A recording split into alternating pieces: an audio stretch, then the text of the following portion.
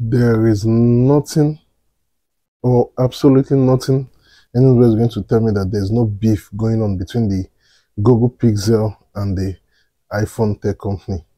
Watch this video. Check out this panorama of the Tetons. And now, check it out at night. And now, check it out compared to another smartphone camera.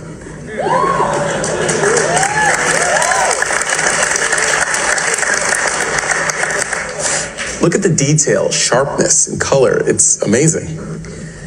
All in one sick panorama photo that goes all the way up to 50 megapixels of resolution.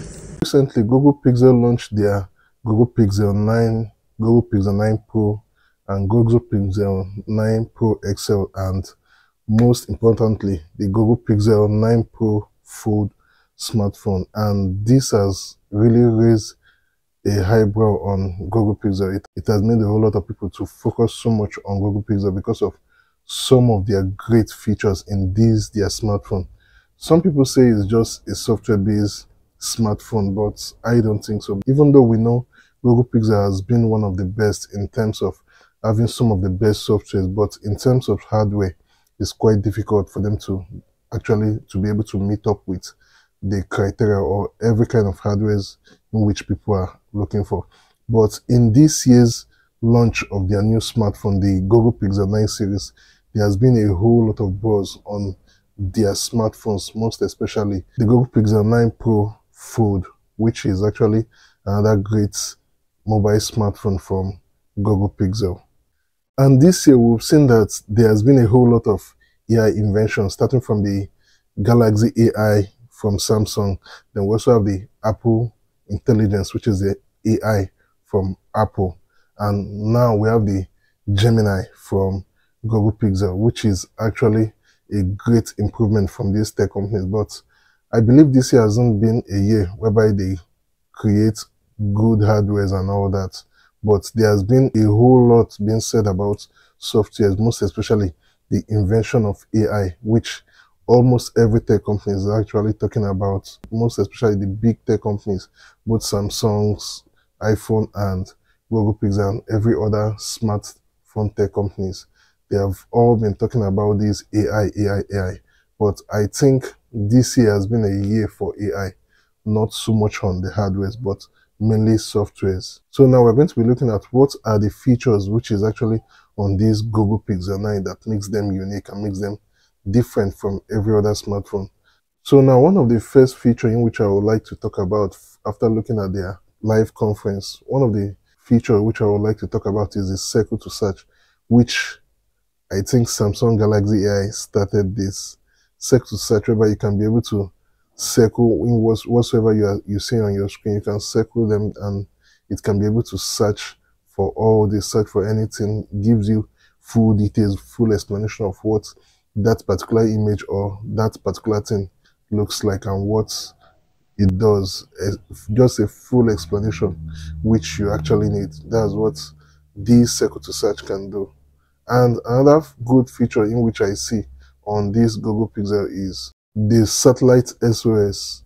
The satellite SOS, I think it started from the Huawei Pura 70 Ultra. The satellite SOS is actually a good improvement, whereby if there's no signal on your mobile smartphone, you can actually send SOS emergency for them to be able to be able to track you. Is a free satellite connection which is actually connected to your smartphone. With that, you can't get lost.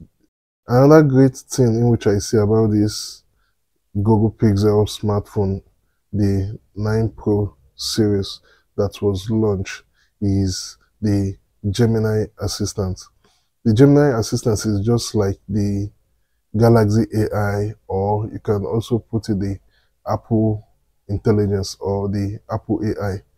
Is a voice assistant that can be able to give you answer, give you direction. But with this Gemini, is more relatable in the sense that it's a voice assistant that you can have a direct conversation with. Maybe you want to ask something or you feel lonely, you can be able to have a live conversation with this Gemini AI. That's what makes it very unique. We've seen the Apple AI, which they launched recently, which has some of these AI features. So I think these tech companies are actually focusing on AI inventions, which is more softwares. They are not focused so much on hardware, because we've seen the Galaxy AI with these same features, and we've also seen the Apple AI, which also comes with these same AI features, which you can also compare to these Gemini, which is actually good. But what makes the Gemini more interesting is the live conversation, whereby you can be able to speak with the assistants just live, say whatsoever is on your mind, and you can be able to interact with these AI softwares. I think it's very good. But one problem I have is all these AI stuff, all these AI softwares works with your internet. Another great feature is the Add Me feature, which I so much love on this Google Pixel. It's not, you can't get such on the Galaxy AI.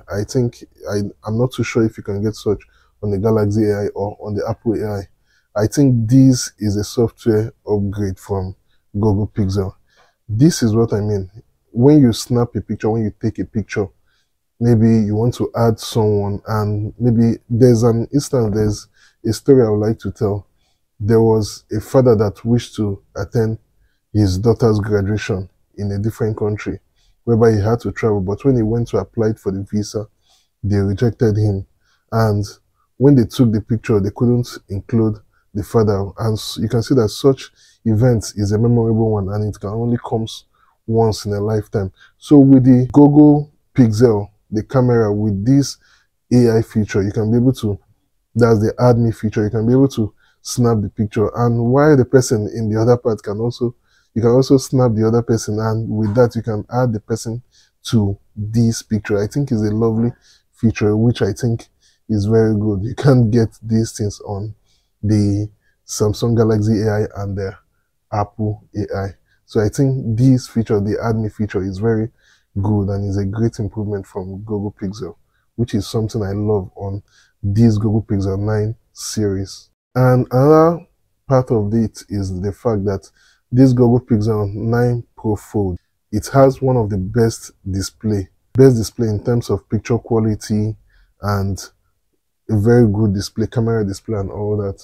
So one of the reasons why I said Google Pixel has beef with the iPhone 15 Pro Max is the fact that in the live conference in which they had, most of the features in which they were highlighting, they were mentioning the iPhone 15 Pro Max. They are comparing their Google Pixel 9 Pro to the iPhone 15 Pro Max to show that the Google Pixel 9 Pro features is more advanced in terms of picture and video qualities.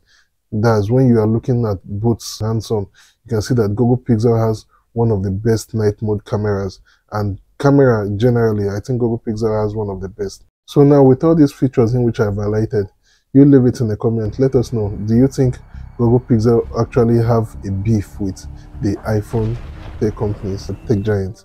So leave it in the comment and let me know. And make sure to like, share, and don't forget, most importantly, subscribe.